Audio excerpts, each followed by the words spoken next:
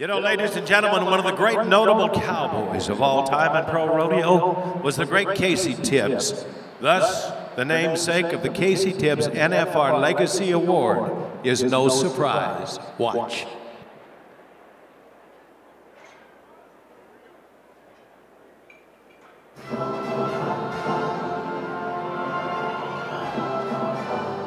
In 1949, at 19 years old, Fort Pierce, South Dakota's Casey Tibbs became the youngest cowboy to win a saddle bronc riding world championship.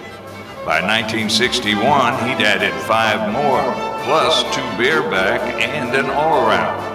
More than any other individual in history, Casey brought rodeo to the attention of the nation and helped establish it as the original American sport. He was the first cowboy to transcend the sport to become a household name. His personality and flamboyant style put him on the cover of Life magazine, while his prowess in the arena made him a living symbol of the Western icon, a cowboy on a bucking horse. Immortalized in bronze, remembered in halls of fame and museums, we will always be grateful for his contributions to the PRCA and leadership in establishing the National Finals Rodeo.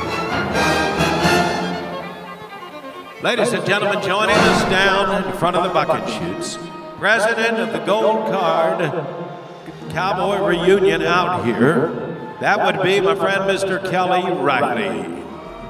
Right along beside him, the CEO of the Professional Rodeo Cowboys Association, Mr. Tom Blouse. The award they are presenting is going to 8-time world champion Joe Beaver, the Casey Tibbs NFR Legacy Award commemorative rifle. The mighty Joe Beaver, and ladies and gentlemen, as he accepts, tonight we are in the home that Joe built.